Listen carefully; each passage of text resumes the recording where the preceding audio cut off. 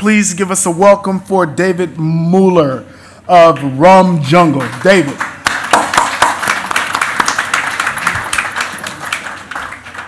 Thank you very much. I'd just like to thank Tim for putting on this very different venue for me and for everybody coming along to listen to Rum Jungle. I must say that since 1978, Rum Jungle's been the 5th company I've floated, and I've only ever given one presentation in the evening, and that was in January 1980, and it was a very memorable occasion. I'd just like to reflect on it so that you can see how times have changed. And I'd been in London for 2 weeks, being taken around with Cazenove partners to all the investment houses in London, and our stock in this little company, Samantha Exploration, had gone from 80 cents to 90 cents, and this was 2 weeks. We discovered the Mount Rawdon gold deposit, which is still being mined up in Queensland, and there was a gold boom, which you saw from our last speaker, and this was the middle of January 1980. Gold had gone through 800 US, and on the last couple of days I was in London, I was asked to get on the Concorde and go across and give a presentation in New York on the Friday night, which was my only ever evening performance.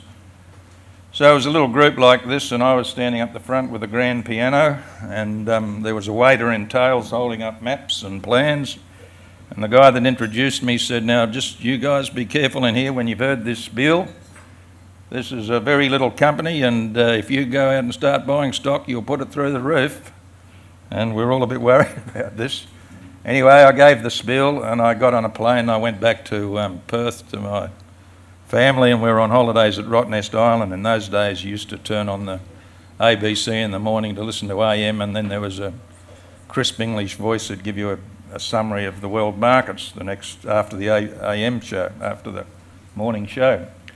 And that Tuesday morning he came on and he said the gold price has gone up another $20. He said BHP are up 5 cents in London, and Little Gold Explorer, Samantha Exploration, is up $1 to $1.90 on heavy trading on ADRs in New York. Anyway, we listen to this every morning.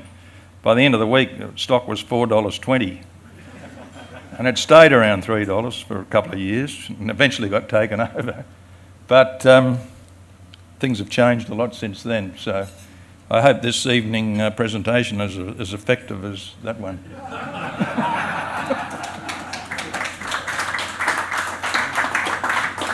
So just a bit about Rum Jungle. We had discovered a phosphate deposit in the Northern Territory, and we couldn't see that there'd be much sense in having trucks with Rum Jungle uranium carrying phosphate up to the port of Darwin, so we changed the name to Rum Jungle Resources. At the moment our market cap's around 50 to 60 million. It was 60 million when I wrote this, but since we lodged a takeover bid, we've weakened down to 22. We've announced JORC Resources on both a potash play and a phosphate play, the only company in Australia that has both assets in Australia. We now have a measured 138 million tonnes of 15.7 P2O5 phosphate rock, which was announced recently and is now the largest measured resource in Australia of phosphate. There is a 250 million tonne resource inferred and indicated and measured. We've drilled over 2,000 reverse circulation holes in the deposit for 60,000 metres. A full scoping study is underway, which will be completed, it says here in September, but it's going to be March.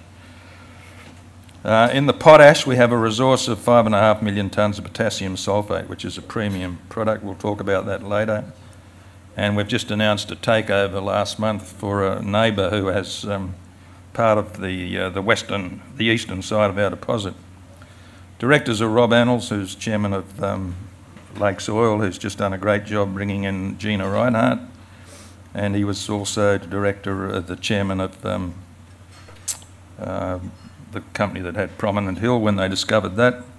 Myself, managing director, and Jeff Landals was a former CEO of the Incitec Pivot phosphate deposit when it was run by Western Mining.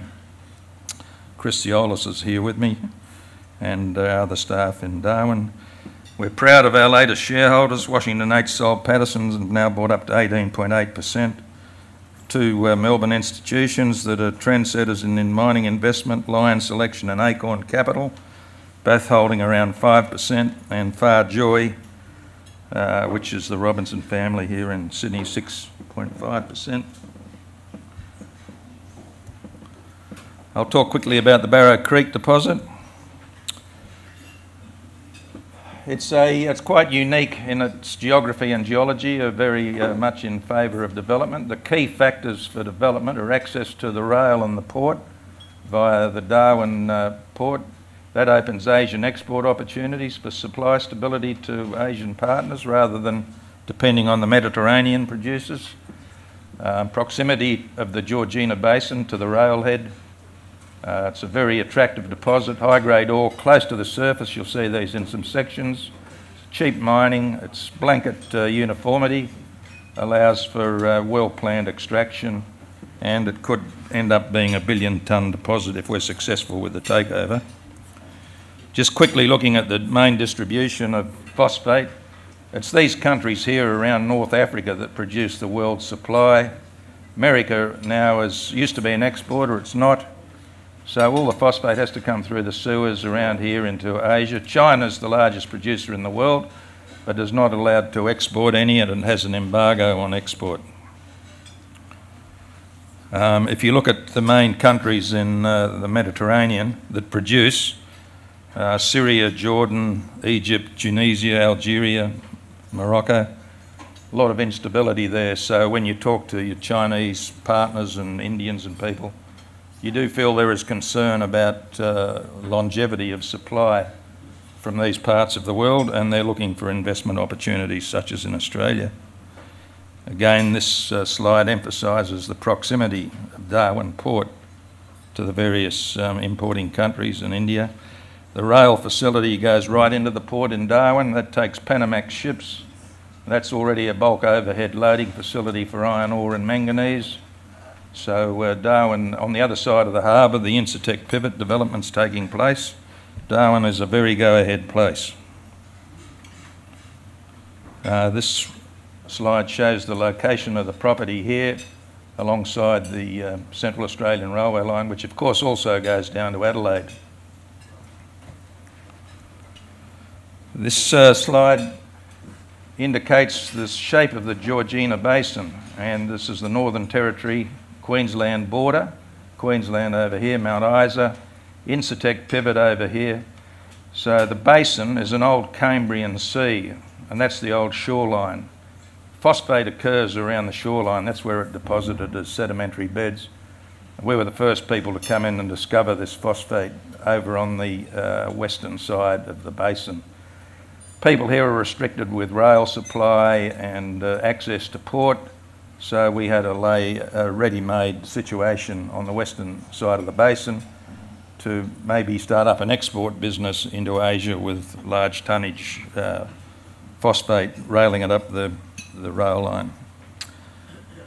Deposit's very shallow, and it's about 6 metres thick on average. The red is plus 30% material. You can see that's only 10 metres deep along there, so stripping ratio is almost 1 to 1. In places, it actually comes to the surface here, and we just got a small excavator in and dug a costine into this, and we wanted to sample the bulk of this 30% material here, which you can actually see in that slide. And this is 28% phosphate on that layer and 32% phosphate there, which is direct shipping grade. It does need to be washed and cleaned up and played around with a bit, so you don't just dig it out and send it straight away. But that sort of material is worth around 180 tonnes, $180 a tonne loaded in Morocco. So we have an advantage of both shipping proximity as well as digging proximity. A lot of the mines I've seen in China and everywhere are all underground, so they're not used to seeing things like this. That's the blanket shape of the material. That's a poster we've just prepared for Mines and Money in Hong Kong next week, but again there's another costine showing how shallow the ore is no drilling or blasting, and I'll get into these slides on another thing. What the operation may look like, because of its blanket shape, I've plagiarised this by taking photos from a helicopter recently over Incitec Pivot in Mount Isa. You can see they've got a fair bit of overburden here, but that's the flat phosphate bed. There's no drilling and blasting, they're just digging that with an excavator and loading it into trucks, and it goes straight up to their plant there where they make diammonium phosphate. They don't export high-grade phosphate, they just make DAP. So the 2,000 odd drill holes we drilled in this property, you can get an idea, this is 5 kilometres by 6 kilometres. These holes that filled in here gave us the measured resource. This is the shallowest material, and we wanted to develop that quickly. We've applied for a mining lease over the whole thing. Our boundary ran down here, and we knew the phosphate would extend out to the eastern side here, and that actually fell in another company's tenement, New Power, which has just changed its name to Central Australian Phosphate. So we announced a takeover. The reason being, we've announced 230 million tonnes in this block. They've announced 300 million in that block, so you've got 550 million tonnes. We've only got 2 drill holes out here. We stopped drilling there because it was getting a bit deep, but then we've subsequently discovered these 2 holes had shallow phosphate at 15 metres depth and 20 metres depth, and we need to extend that out, so there's big potential. We're going to drill this on 1 kilometre line spacing, and if we're successful, we'll keep drilling out to the east here. We call ours Barrow Creek 1, which is because the geographic location, Barrow Creek, which was previously just famous for the Falconia murder and Joanna Lees, is over here about 80 kilometres, and these guys have called theirs Argonara, but it is the same deposit. And one thing I learned is you have to be very careful with Aboriginal names. Another company called Julia Mines, and we had a big operation, a plant on the side of the road between Menzies and Kalgoorlie, and we had some open pits, and it was right next to Lake Goongarrie. Anyway, I had this Aboriginal elder came up to me one day, and we had the big sign up saying Julia Mines Goongarrie operations. And he came up with this big grin on his face, and I could fear there was some trouble coming. He said, "Do you know what Goongarrie means?" And I said, "No." I said, "I thought it was just the name of the lake." And he said, no, he said, "It's got a meaning." He said, "Gunya," he said, "goon" comes from gunya, which means to excrete. And he said, "Garry" means in a hurry. And it turns out that the Aborigines used to take the Epsom salts off the lakes as a laxative. So I had this terrible name that I managed to keep silent until today. I asked him if anyone knew about that, and he said no. So I said, "Well, can you keep it quiet?" And he actually did. So I don't know what we'll do with Argonara. We'll have to do a bit of research there, but if we're lucky, and this takeover works for us. They closed off the west side of the deposit, the east side of the deposit here, and they have indicated that there's quite a lot more ore down here, so that's another 20 kilometres. So between the two of us, it makes sense that we could turn this into a 1 billion tonne deposit. We have a lot more money than they do. We're a lot more advanced in our development. It would make a good merger. And we're not building 2 roads out to the railway line. We're not building 2 beneficiation plants. And we'll just have to see what happens at the end of the day. Basically, we also have another deposit down here which has the potential to be several 100 million tonnes of phosphate.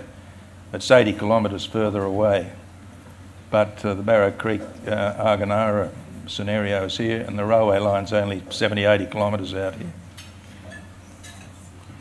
The combined tenement holdings, ours are in the purple, and Central Australian Phosphate are in the red. Basically, that's a scenario of the phosphate. There'll be a scoping study finished in hopefully within 3 or 4 weeks. The potash is something that's quite different. There's been a huge demand in potash around the world. I won't really run into why potash is so good, but the Chinese need about 8 million tonnes a year. It all comes out of Canada, basically, and it's mined over a kilometre deep. We saw the takeover attempt by BHP of Potash Corporation to try and get control of world potash supplies. But there are other means of producing potash, and worldwide it's produced from lake brine by pumping out brine rich in potassium and sulphate and evaporating it in ponds and eventually separating the salt from the potash. And that's what we've done here. We have a well-located project on the Lassiter Highway. That's the highway from the Stewart Highway, which runs out to Ayers Rock. And there's about 120 kilometres of these lake brines in here. Now we've been drilling those over the last 2 or 3 years. We've come up with a 5.5 million tonne resource of potassium sulphate. Now we would initially target producing 3 million tonnes of potassium sulphate out of these lakes, which isn't as big as the phosphate. You'd be talking 2 million tonnes of phosphate exports. But potash is a much more valuable product, and it's probably got a lot lower capital cost. The only thing we need here, apart from evaporation ponds, are flotation areas. So the Coringa Lakes are down here. Lake Amartius is in here, which would be a magnificent producer, but it's a total sacred site. And then there's Lake Hopkins up here, so it's all part of the same low-lying shear zone between these two highland areas over several hundred kilometres. So it's very similar to what happens in Utah, Salt Lake City, and the Atacama Desert, and in China at Lake Qinghai. So you need the solar evaporation, and you need a potash source. So if you go to your average salt lakes in Western Australia, whatever, they're just internal drainages where the water runs in from inland creeks and things and evaporates, but it doesn't have that potassium. This water comes through these mountain ranges to the north and to the south, and it moves through aquifers high in potassium, and it evaporates out and gives us very rich potassium, magnesium and sulphate values. It was a joint venture with Reward Minerals, who you're probably aware have Lake Disappointment. They have something like a 20 million tonne potash resource, but it's quite isolated, but it's certainly the biggest JORC resource in Australia at the moment. We've done extensive brine sampling, bench scale tests, and we've done production, and we're about to do deeper drilling to build the resource up. When we first went there, we just dug holes around the lakes to sample the various brines to prove that there was potassium and magnesium and sulphur. We then brought in 2011, we bring these little rigs in, the helicopter supported air core and vibrocore rigs. They can drill down about 2 to 3 metres so that we're able to pump test all the brines from under the surface, knowing that in the end of the day what you want to do is cut a channel across the lake and pump the brine out. So we're actually able to establish resources doing that. We then went in last year with much bigger rigs, and we built these mats out on the lake and pump tested them, and we drilled down to into the aquifer here. We were surprised to find that the potash rich brine is not just in the lake sediments, which are only 3 metres thick, but they're in the sheared siltstones underneath the lakes. And so we've pump tested those and got very good results and potentially higher grades. So there's 2 sources of the potash, from the shallow trenches and from deeper bores. And the Atacama Desert in Chile produces 2 million tonnes of potash, and they pump from as deep as 200 metres in their bores. These are just showing the mats that we did our JORC. We had hydrologists estimate the JORC resource. A photo of Lake Hopkins, which we haven't started exploring yet. It's on Aboriginal land, but we're meeting with those people next month, and we expect that'll substantially add to resources as well. If you look at the process here, we did a process testing here in Sydney with MW water, and they start off evaporating the brine in tanks in their laboratory, and then they get a salt which is about 7% potassium. They build it up to 19% potassium, and then they have to separate it, and they end up with schernite, which is potassium magnesium sulfate. And down here they also have a byproduct of magnesium sulfate, which is called epsonite, which is what Epsom salts is. Locals call it goongarrieite. So that is a valuable product. The mixed salts, we produce these salts through the various evaporation and improve the values, as I said. It's in the form of potassium magnesium sulfate. Very simple evaporation tests, various salts produced, removing the halite, the sodium chloride, ending up with an enriched potassium salt. And you can see what happens, these things in China. These are the sort of channels that they put through the lakes to pump out of. They evaporate on a large scale. That's probably 120 hectares. So the first salt that drops out is the sodium chloride. They leave that, and then they capture the brine, which is naturally rich in potassium, which is the last thing that crystallises. And they mine that, and then that goes into the plant where it gets floated and washed off. Another example in Utah of the same process. Some of the insides of the flotation facilities, they just add a soap and they bubble the material, and the bubbles catch the potassium and remove it away from the sodium. In the Atacama Desert, they even use liners in their tanks, and they start producing the salt, and it's the same process worldwide. So it's a major alternate way of producing potassium without having to go 1,000 metres underground and spend $4 billion trying to develop a project. Just an aerial shot of some of the evaporation ponds in Chile. So what we have to do now is get approval for trenching across the lakes so that we can pump test them for several days, build some evaporation ponds, drill these deeper holes to 50 metres to try and double the brine resource, and more process route testing, commence exploration at Lake Hopkins. If this all happens, we can start a scoping study towards the end of the year. So that'll give us 2 advanced fertiliser projects for Rum Jungle. You put your hands together and thank David Muller for coming across the big paddock.